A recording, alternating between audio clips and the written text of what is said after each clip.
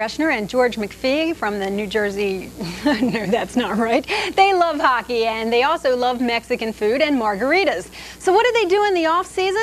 They run a mini chain of restaurants in Manhattan called the Blue Moon. And they're going to tell us tonight how they managed to get into business, and maybe later on we can talk them into cooking for us. Welcome, guys. Thank you. Glad to have you with us. How is it that hockey players managed to get into the restaurant business?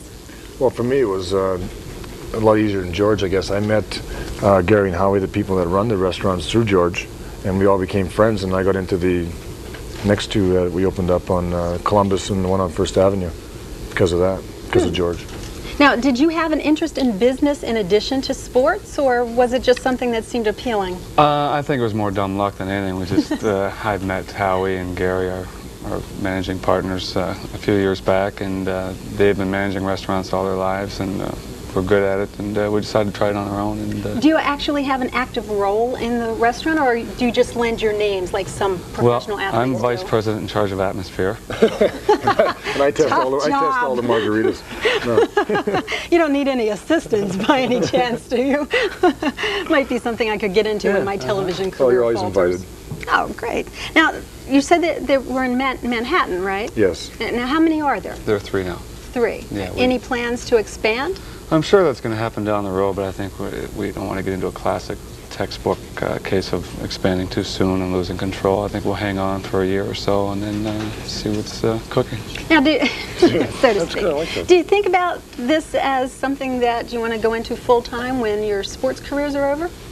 Well, I'm not sure. I think we'd like to have a lot of options, and this is certainly mushroom for us. I don't think we expected it to grow like it has and become what it is now. We just sort of did it as a side investment initially, and now it's grown, and we'll just, I guess, go with it and see what happens. Now, if people consider you adversaries on the ice, and yet you're in business together, did that ever cause any problems? Well, we started together. I mean, well, when George came up to the Rangers about 6-7 years ago, we became friends then. So getting into business was easy that way because, you know, we sort of trusted each other.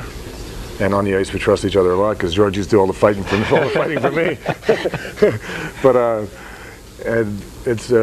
off the ice, it's got nothing to do with on the ice, so it doesn't bother us too much. Okay, now I said maybe we could talk you all into cooking for us. You all don't actually cook, right? You have a chef that does that, or people that do that for you? Oh, sure, but our managing partner is here, Howie Felixbrod, and he's all right, let's see if we can get him over here. He's basically the best cook of us. Hi, Howard. How are you? How are you? Nice to meet you. Now, what are you going to make for us here? I'm going to make some chicken fajitas, one of our specialties at the place.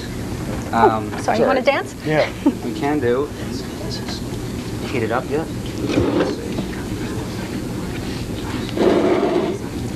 Now, we're going to make, you said chicken fajitas? Correct, yeah. Okay. Is this a specialty of the restaurant? Yeah, it's one of our main dishes that we serve. If George will just cut up some of this chicken here, there we go. We can get started on making the marinade.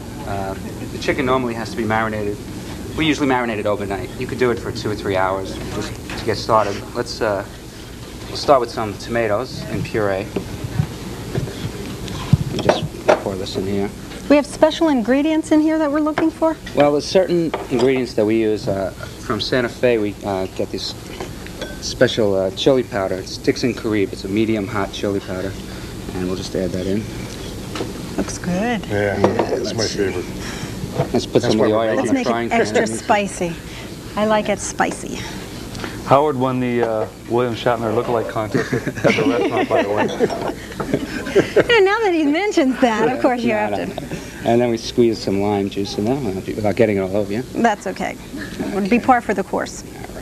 What about these, Howie? Oh, what are those? What do you call those, right? Jalapenos. Jalapenos. You mean jalapenos? Jalapenos. Put a little Worcestershire sauce. What would a Mexican restaurant be without jalapenos? Very important. How would you sell a bottle of beer? Lots of bottles. Some black pepper. A couple of teaspoons as well. Believe me, it looks great, guys. And a little seasoning salt. How you doing over there with the chicken? Yeah, that chicken done already? I think I didn't leave any fingers there. No. It looks pretty good. Better check. This is one of the most important ingredients in Mexican food. It's called cilantro. It's similar to coriander. And we'll just drink it in. Usually you could put all this stuff in a blender and puree. It might be a little better to marinate in. All right. Excuse me. I need to Let me just sort of mix this all up. Now, This bowl is a we put little all of big, this so together. We need to get this cooking here, Howard. Yeah. Okay, let's get the chicken.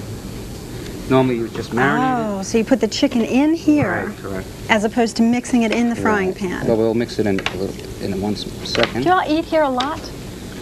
So often as They eat too much. They eat. yeah. Well, it doesn't look it, though. Howie That's says good. stay away sometimes. Okay, and we'll just take some of this chicken and lay it in the frying pan. Ooh, now how long do we cook it for? You saute it. It actually only takes about 4 or 5 minutes, maybe even a little less. This pan doesn't get too hot on this little burner.